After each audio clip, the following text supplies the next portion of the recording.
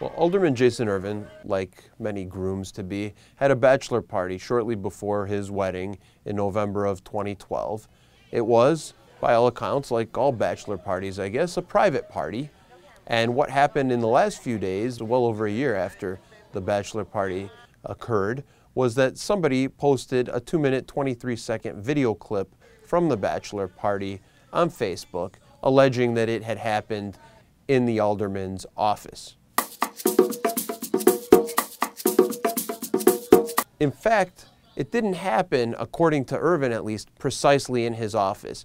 It happened at the same building where his office is located on the west side, in his ward, of course. He has a ward office there at 2602 West 16th Street. In that building, his office is on the first floor, as is the office of the 28th Ward Democratic Organization that he heads. The party, according to the invitation which we obtained, was on the third floor in a different part of the building, but it was the same landlord. And we have not been able to determine who was renting that space, if anyone, at that time.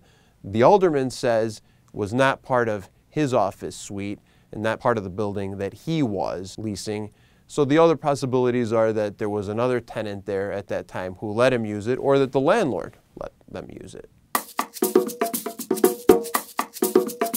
Well, initially the alderman said, this is a private party, it's nothing to do with my official capacity, it happened at a private place. He would not say to our Franz Spielman at City Hall where exactly this party took place. We later told him that we had a copy of the invitation and knew that it happened in the same building as his ward office.